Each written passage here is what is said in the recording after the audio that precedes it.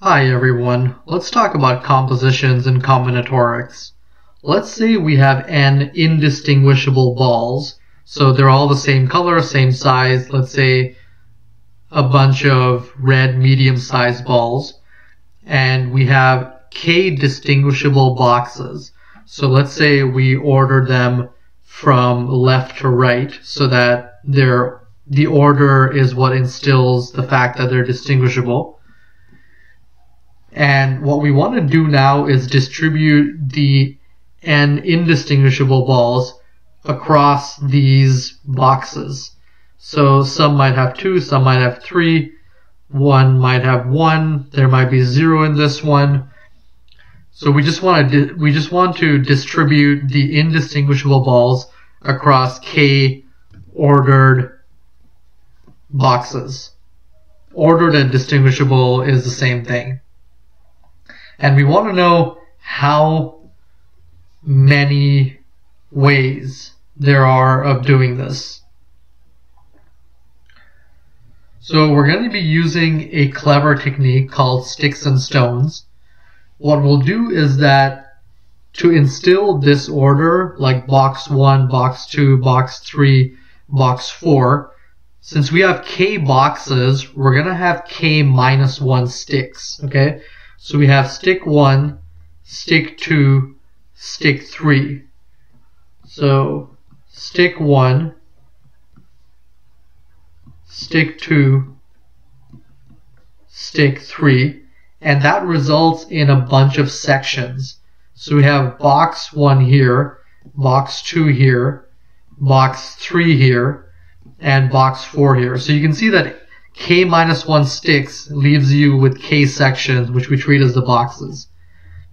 And next what we do is that in addition to the k minus 1 sticks, we append to the sequence n balls. So 1, 2, 3, 4, 5, n balls.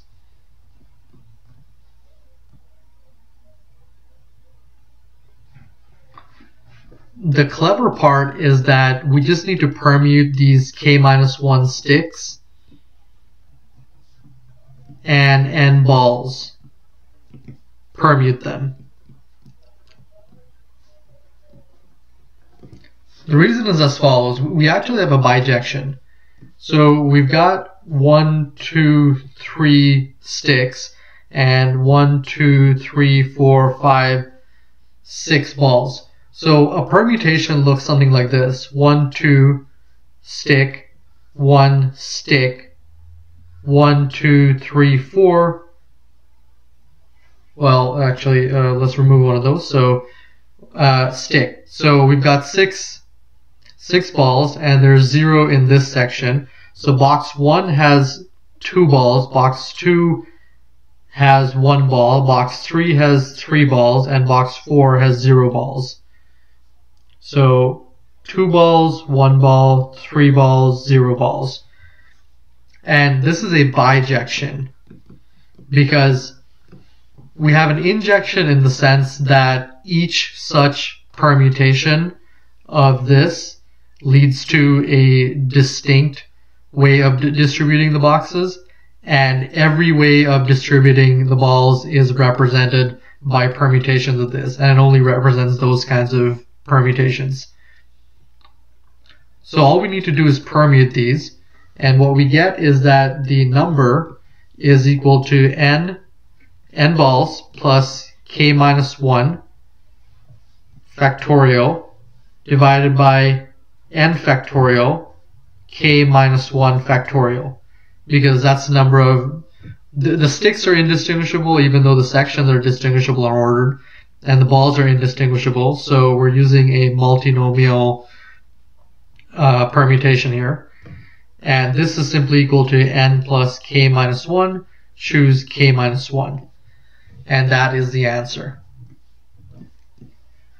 The last thing I want to show you is the possibility of each box gets at least 1 ball.